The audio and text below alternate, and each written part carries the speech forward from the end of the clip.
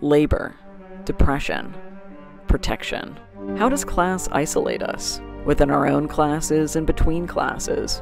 And how do our roles in society dictate the ways we interact with others, or the ways we find ourselves alone? I think we're all a little more used to isolation nowadays, and how it affects us both individually and culturally. So it's no wonder, for me at least, that I've taken solace in media that explores isolation in a variety of ways. There were actually a number of other works I was thinking of discussing in this essay, from Welcome to the NHK, to Firewatch, to Walkabout, and The Thing. So if there's interest, be on the lookout for this to turn into a little bit of a series. But I decided to center in on these works: The Lighthouse, We're All Going to the World's Fair, and the episode Safe Room in Season 2 of Succession, because they best illustrate the stark contrast in which isolation is felt from class to class. If you could sum up The Lighthouse in one word, it'd be labor. Labor of the body, labor of the mind, labor of the spirit. Passive and active labor. Our introduction to the passive labor we as the audience will be suffering through with Thomas is that of the foghorn. To me, it's the key to everything. This horrible, droning, monstrous, barreling cry that never fucking ends. Within the first 3 minutes, we see the duo's semi-professional portrait interrupted by Thomas's upset at the foghorn. And forgive me if it sounds childish, but I genuinely think there's a connection between the foghorn and the farting. Two sounds that are uncontrollable, annoying at first, but really grate on you as time goes on. The environment of the lighthouse is harsh, cold, unforgiving, and achingly routine from the start. Not just in the foghorn, but in the slapping sounds of the waves and the wind, their clothes, even the harsh orthochromatic black and white Eggers uses to accurately capture the time. Everything has a weight to it. But the labor is just as equally spending time with Tom as it is throwing shit in the water. And we'll talk more about their power dynamics in a bit, but what I specifically find so interesting about their relationship when it comes to labor is how it trumps their only sense of identity for themselves and each other. The first thing Tom asks Thomas about is his other work. Most of their conversations revolve around their current or previous work. Just like any man. Just want to settle down quiet like with some earnings. Sometime soon I'll raise my own roof. Somewhere up country. With no one to tell me what for. Their climactic fight is about Tom's cruel reports in the logbook. Severance without pay. Severance without pay! I'm a hard worker. I am. I work as hard as any man. When you're poor, blue-collar, or living paycheck to paycheck, something most young men around the time of the Lighthouse would be, most of life is work. In order to live, one must make a living, and in order to make a living, one must work.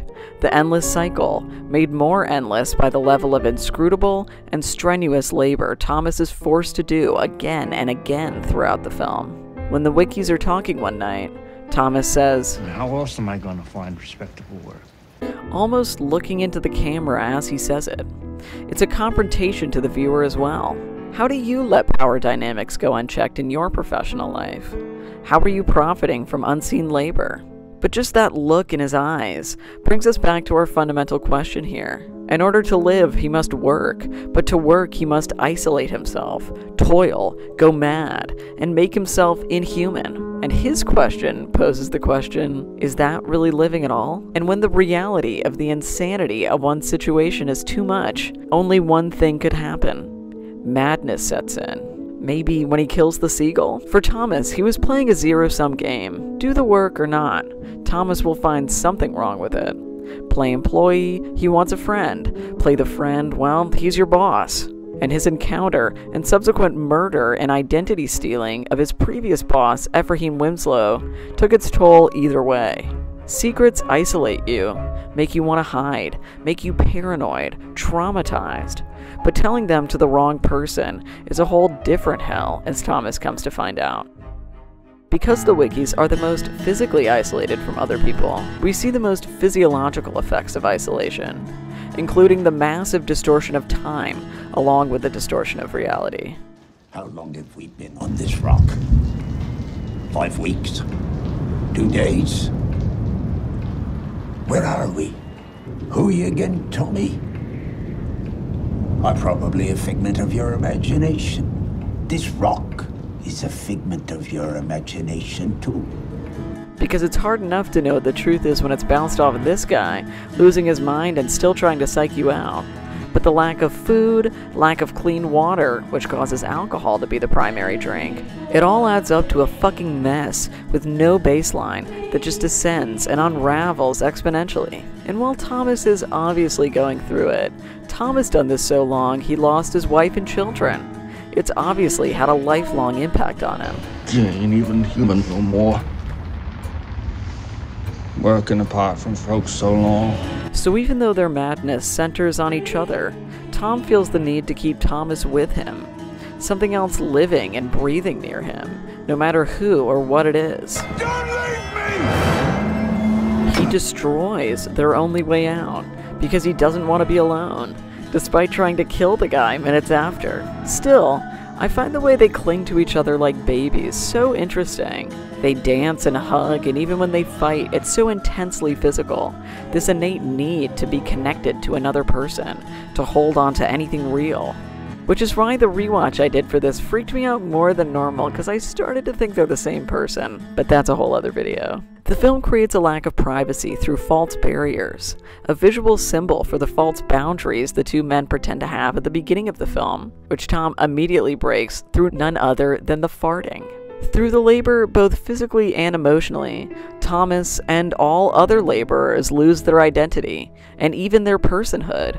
And because of the power structures put inherently in place, the lesser person in any of these power dynamics has to take it. Tom consistently threatens Thomas with not only his logbook and how his annals will affect him in future job prospects, You're making eye marks in me logbook, them's gospel. but also threatens lack of pay for labor already done, toil already spent. I find it really fascinating how this film so perfectly brings to the surface how the cycle of power will always leave someone at a disadvantage, specifically in the ways the system makes people want to maintain power imbalances. It's almost like hazing. Well, my boss tortured me through all of my 20s, now I get to do it to you. It's only fair. And by watching this play out in the island microcosm, it sheds a bigger light on how this works in the real world. How it ripples, how no one making tons of money can do so without profiting off exploitation, exploiting those who exploit others, and so on. And so, obviously, this builds resentment in Thomas. Some kind of pert out of molesting me. Two men living on top of each other, one allowed to treat the other however they want, reflecting his own problems onto you and forcing you to work harder than he seemingly ever has. Of course you'd be upset and confused and look for your own ways to act out against it. One of my favorite lines in the film comes from Thomas trying to get out what he's built up inside for so long, and I find it so telling about who he is and how these systems affect him. You ain't no general. You ain't no copper. You ain't the president. You ain't my father. And I'm sick of you acting like you is. Despite the fact that he's fighting against the tyrannical reign Tom has thrust upon them, the figures he chooses to pledge allegiance to, the military, police, the government, and his father, are all masculine regimes held up by continuous exploitation of the working class. Whether it's procuring poor young men to fight and die for their countries, how police use these narratives of power to dehumanize poor and non-white people to more easily use violence against them, how the government sanctions poor conservative voters to fight for politicians who are fundamentally against their best interests, and, while not a system like the other three, fatherhood and patriarchal family systems are the reason like 90% of us are so fucked up today. So I keep mentioning power, and I think one of the fundamental ways we see power isolate anyone, but specifically the wikis in this case, is through ownership. Because the two of them have so few to their name, and they live in small, identical quarters, eating identical food and wearing identical clothes, we start to see each man take ownership of something that can only be theirs. For Thomas, it's the mermaid, which obviously ends up creating a lot of madness in and of itself, but when he finds it, he keeps it secret and only shows it to the world in intimate moments, when he's alone. The mermaid and the real mermaid themselves, mixed with all of these delusions Thomas has while he's doing work alone, speak to a different type of ownership.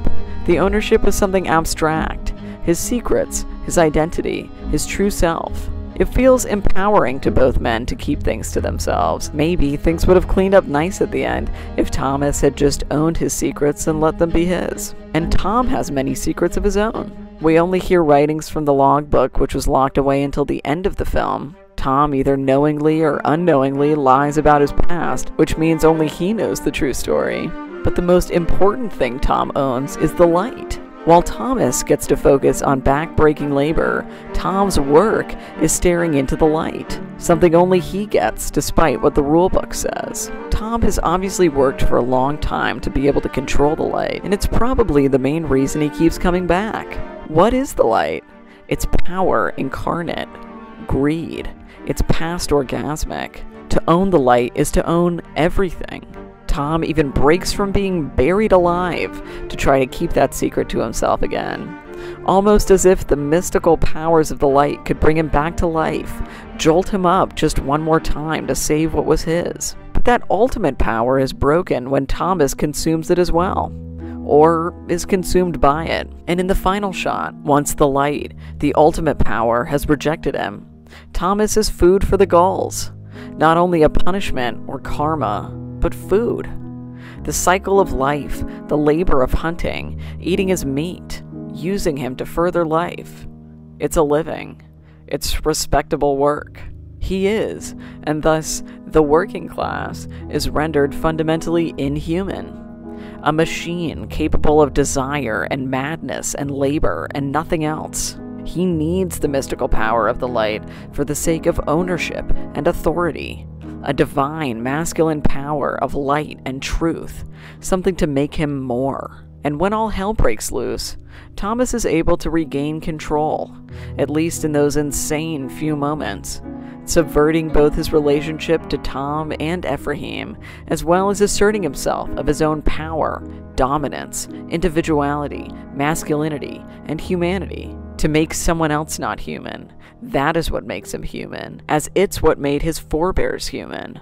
An endless cycle, creating dehumanization and isolation up the wazoo, whether literally, physically, through geographical separation and toil, or emotionally, through the politics of power and control.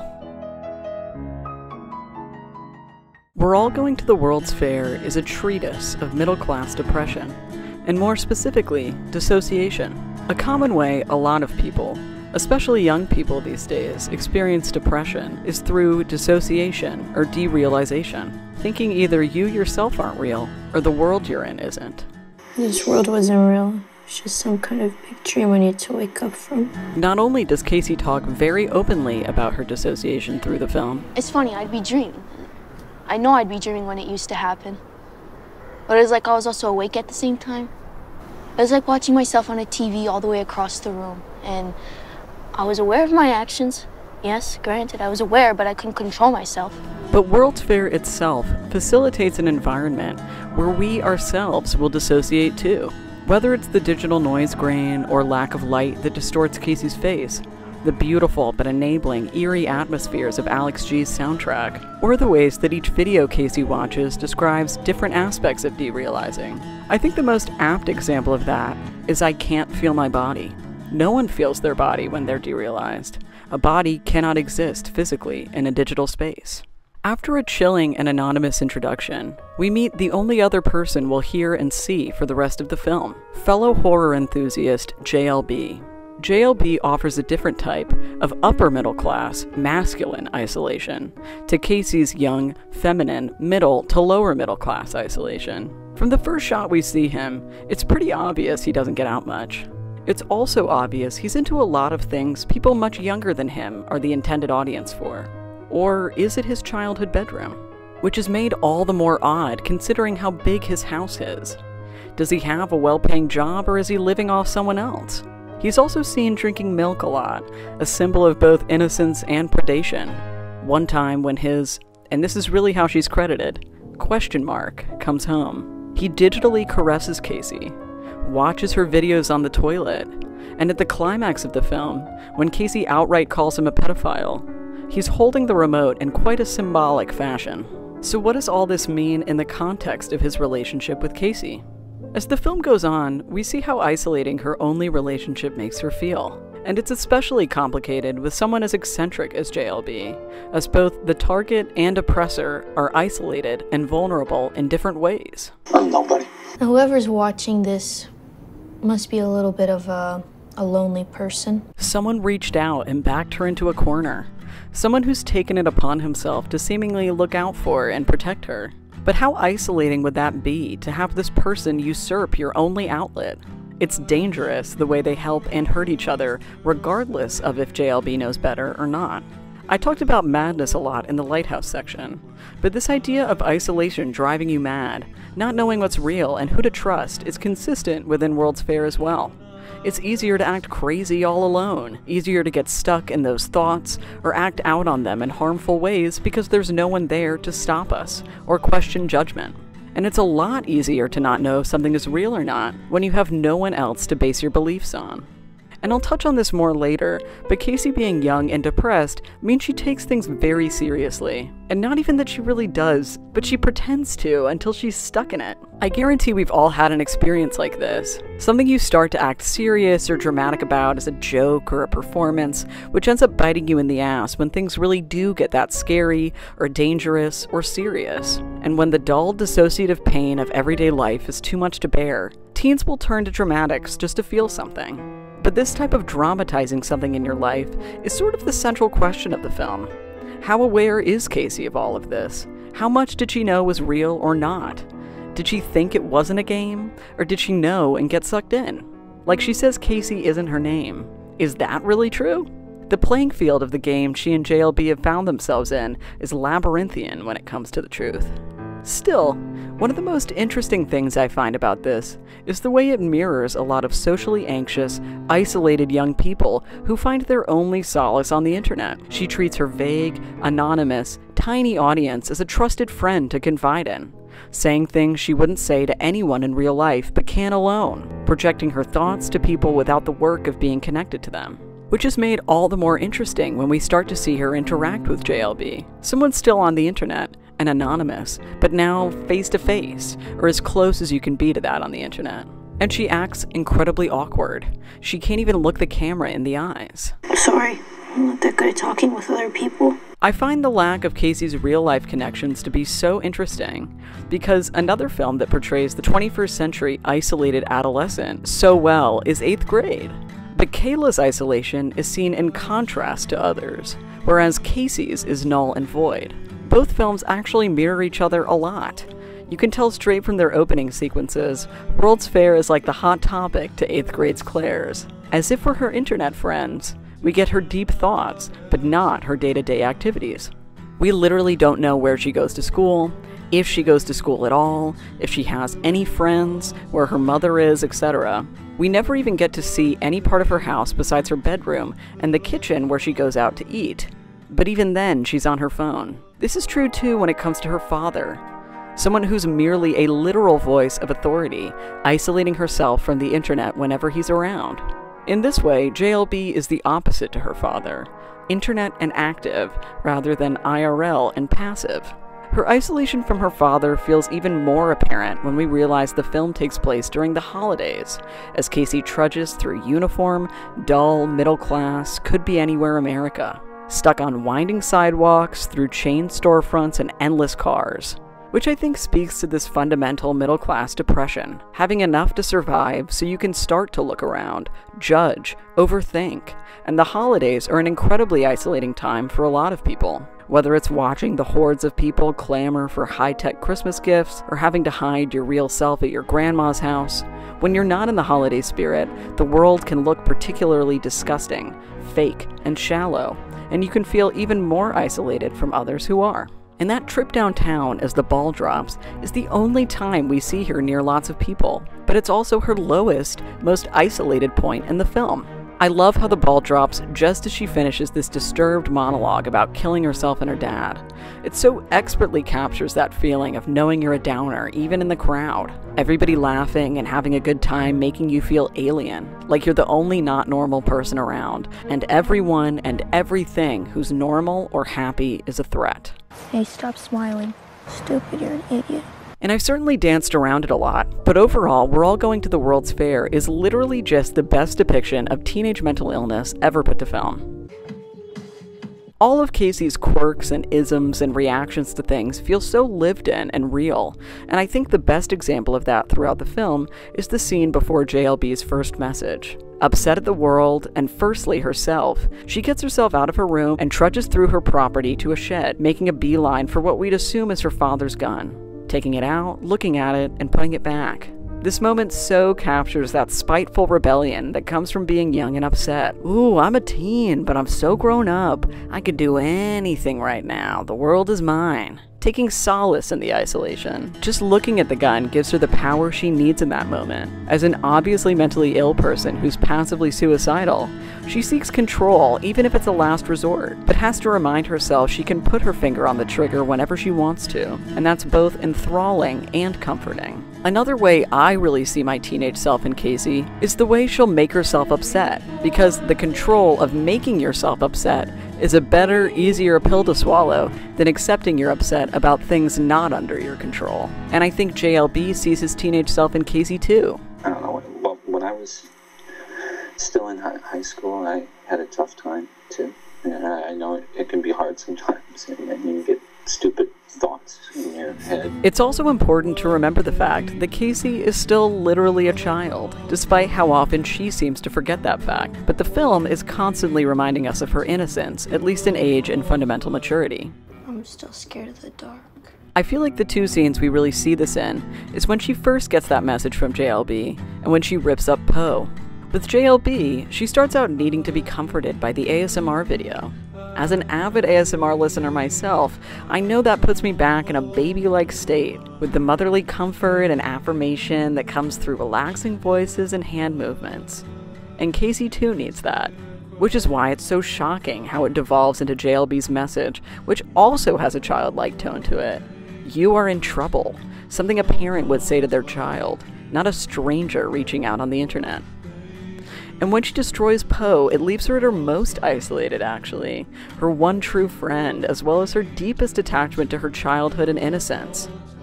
That's who she systematically destroys. I had him since I was 5 days old. Which is, in and of itself, a really immature move that she feels is mature at first. Taking control by losing control. But it doesn't work.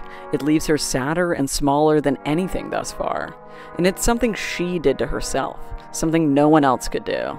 I think on top of her relationship with JLB, Casey, like a lot of young and mentally ill people, spends a lot of time traumatizing herself without fully understanding what that means. But you can feel a turning point as she cradles the remnants of Poe, a moment where connection and isolation literally come hand in hand. A fair is a communal thing, an activity with people working, learning, and playing. It's also somewhere you normally don't go alone. You go with family or friends or a date. And the World's Fair specifically is one of technological innovation, the same innovation that led to Casey's inevitable isolation, but also led to these new communities, new legends and lore at a scale that wouldn't be possible non-digitally. And in a way, it's what the World's Fair was pushing for. It's in the name, World's Fair, innovation on a global scale to bring community towards globalization, an incredible and horrifying thing. At this World's Fair, we see lots of people too, only they're through the screen. And these people are alone within their own frames, trapped in little boxes. Boxes inside boxes on a recommended screen. Most likely how you found your way to this video. The guy playing Tetris in his own body. Tetris, a computer game, one which we become addicted to so much we literally play it in our sleep, in our dreams. It becomes a part of us, like our devices become extensions of ourselves, and thus part of ourselves. And so while kids who like creepypastas and internet horror may be isolated in real life, there's an active but dislocated community online. Still, the chicken and the egg situation when it comes to these types of kids being isolated is interesting. Are you isolated from your peers because you're into weird shit? Or do your peers and family isolate you, and thus you feel connected to dark things? Because I love horror movies, and I thought it might be cool to try actually living in one. But there's another facet of the World's Fair challenge that reflects so much of this young, emo, creepypasta-loving generation. Self-harm. Not only have other phony ritual self-harm challenges like the blue whale surfaced online, But self-harm in general is such a prevalent form of coping within these types of online communities. Speaking from experience. I'd see people post their scars and egg on others to do the same, proselytizing the release from cutting or bulimic and anorexic episodes.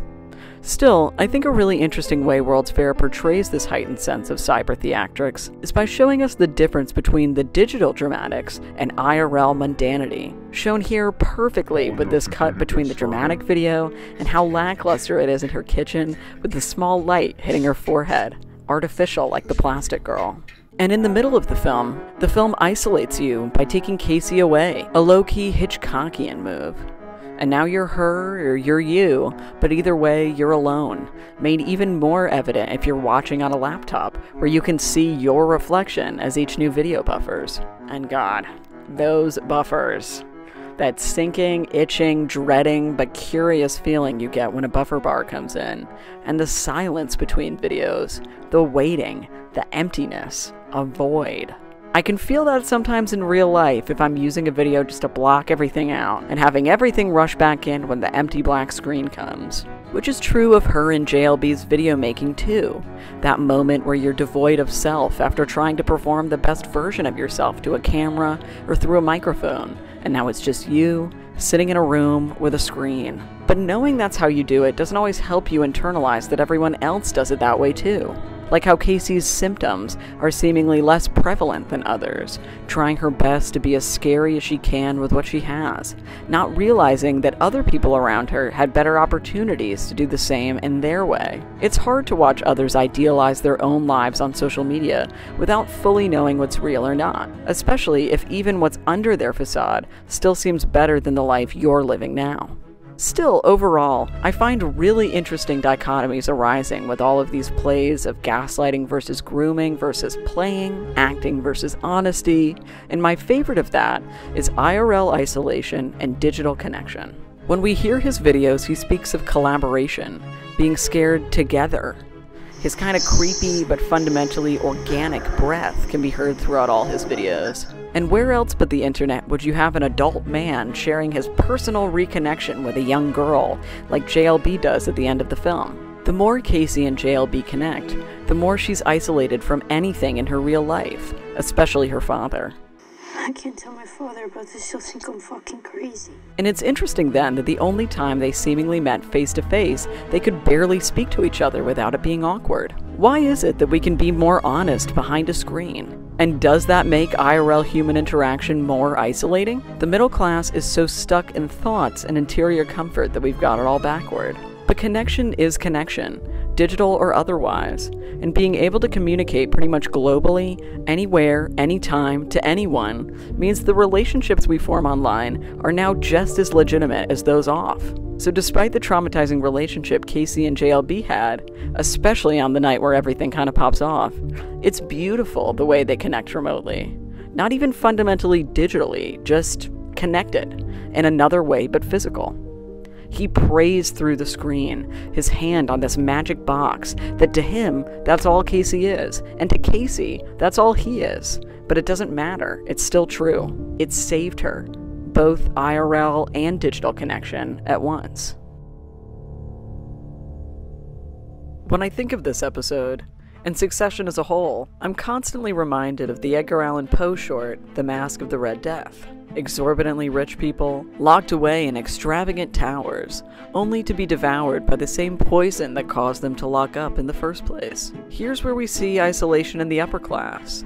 Luxury, safety, and security. But how is it safe? Calm down. It's just a room. And as the plot of Safe Room goes on, we're reminded that no matter how much power, money, or status one has, every human body is equally vulnerable to violence like a gunshot. This is one of my favorite themes the show continuously looks back on. From the first shot of Logan's piss, the show is always talking about the fragility of the human body, zeroing in on Kendall's addiction and Logan's aging. The Roys are isolated from the real world in every sense of the word.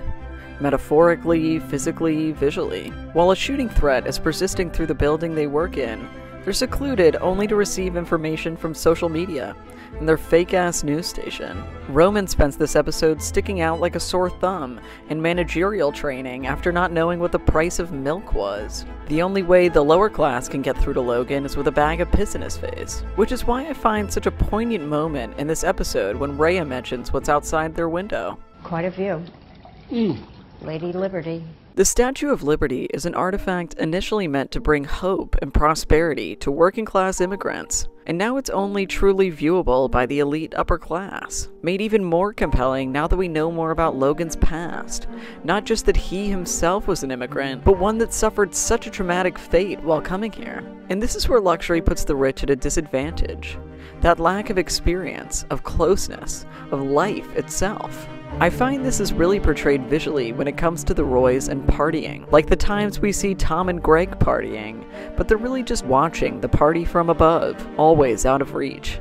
So this is what you do? You like come to a club and then you come to like this other part where the club sort of isn't? Yeah! That's it! And of course, Kendall's so extravagant is extravagant even the word party. Then he mopes around, wishing his family cared about him, searching for the one gift that mattered out of hundreds of gifts worth our mortgages and crying. It just astounds me that anyone would want so much wealth that you can't even participate in the luxury you acquire. But the facade still isolates you from your family, your coworkers, from the idea of even being human.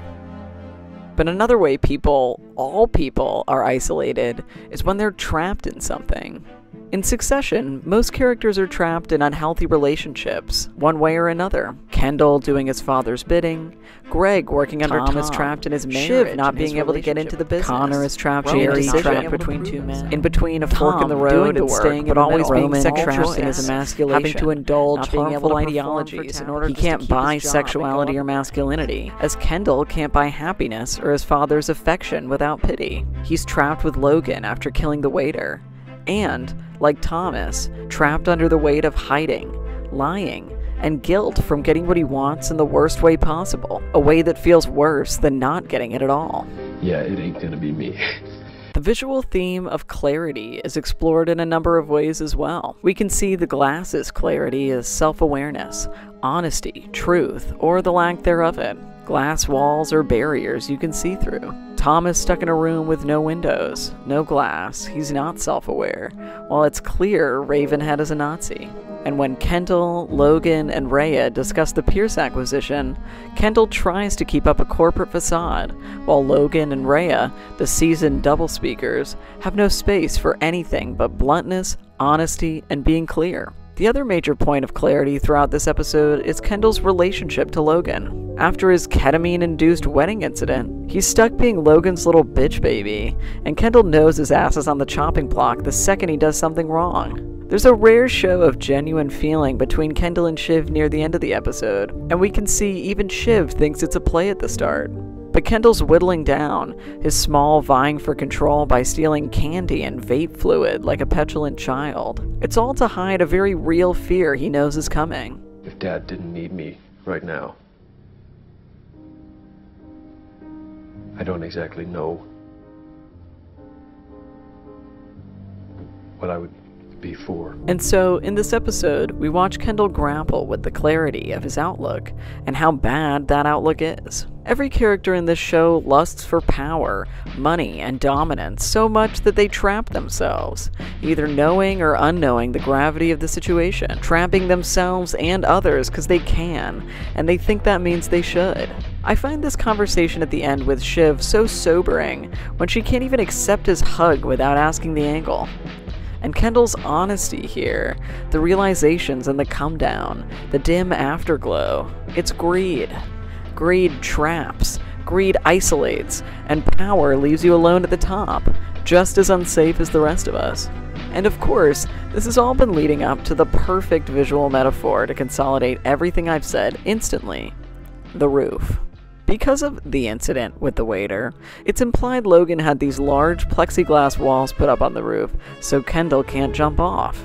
We see Kendall go up to the roof a total of 3 times throughout the episode, his first and last trips opening and concluding it. Of course, Baby Girl is serving super rich kids realness, but I genuinely feel like this 1-2-3 transformative visual metaphor is at the heart of Kendall's characterization. When we first see him go up to the roof, traveling through construction to get to it, I feel 2 ways. 1, he's at his most powerful, chill, a place where he can go to be himself and think, see the world from the view he deserves and get away from it all. Or 2, a toddler stuck in a playpen, especially when contrasting his image with the way Jerry and Shiv are talking about him. I also think he sees the roof as the only place to not be his father's servant. My dad wants me to do it. I'll do it. Although these protective barriers have stopped him from fully having the choice to get his way if he saw fit. The second time we see Kendall on the roof, the walls feel like a protective barrier between him and the violent, unruly middle and lower class, supposedly wreaking havoc on the building. But also, in this moment, he's isolated from his family, tucked away in the safest safe room. He's curious the way he looks down, both at the world and at his own suicidality. He's like an experiment in a little glass box. Give someone everything they need and nothing they want. What happens? And when we see him go up last, the camera pans up the Waystar building, this immense fortress of deceit and lies, and now Kendall is framed at his smallest against the wall. And from the opposite angles as before, he's a prisoner. He's trapped in this building, this job, this family, his addictions, his depression, and the more power he gets, the more isolated he feels. Not only from the world, but from himself, as seen in his reflection being shown now on the glass where it wasn't as evident before. And now when he looks down over the ledge, he's not curious. He's just suicidal. It's interesting then to me that the supposed attack against the building itself was a suicide. A nod to how Kendall feels, what he wishes he could do, what he is doing by succumbing to the force of his father. Visually, all 3 works use wide shots to their advantage, both to frame their characters as small and vulnerable, or to show desolation and lack of humanity. We see Casey speak intimately about her life from far away visually, a signifier she's dissociative of herself. And in both The Lighthouse and World's Fair, our protagonists are mostly alone. Our Thomases pass by the 2 previous wikis, and Casey is seen interacting with the voice of her dad every once in a while, but that's it. Even still, isolation is never seen as a truly bad thing, and our protagonists will momentarily relish in it, or use it to their advantage. Initially, Casey welcomes her isolation, and sometimes finds power in it. Take the scene of her exploring outside, and hanging out in the cabin on her property. While she's lonely, she learns to find solace in being alone, and prefers insular comfort to external risk. It can be good to find time to yourself, and to keep things to yourself as Thomas does in the start. Not only does his boss not have the right to private details of his life, but some things we're allowed to keep to ourselves, and it's better that way. The other way I truly think Thomas uses his isolation to his advantage is to take out that rage he has to keep silent anywhere else. When we're alone and we can be whoever we are, we don't have to feel or express our emotions in acceptable ways, and can let out whatever we need to let out. So to bring it back where I started, watching these 3 pieces of media during the throes of the pandemic really got me thinking about the class divide. And I bet I'm not the only one. How the lower class is isolated by working essential jobs in shitty conditions because they have to, while the middle class becomes existential, sitting alone, watching more chaos than experiencing. And the upper class watching from above, snug in their luxury, enjoying medical care and comforts at the expense of everyone else. And how the upper class tried to use it to their advantage, soaking up profits and continuing exploitation at a higher, faster rate than before. But so many of the 99% finally saw through the veil during the pandemic too, learning and growing together and understanding the plight of capitalism in new, internalized ways. In its own way, isolation can help us understand and rise up. It can bring us together. thank you guys so much for watching this video. As I said at the start, I'm thinking that this might become a little bit of a series, so if you have any suggestions, especially around those other films and series that I mentioned at first, I'd be so interested to hear them. And I'm also just interested to hear what you guys think about this. How did the pandemic teach you about isolation? How did it teach you about class dynamics? But yeah, this one was a real labor of love. This has taken a pretty long time to put together, but I think it came out pretty nicely, and I really hope that you guys enjoyed it. Anyways, with all that being said, thank you so much for watching. I really hope you enjoyed this video. If you liked it, maybe you could hit that subscribe, that like, give me a little comment, put that bell on, you know how it is, and I'll see you next time.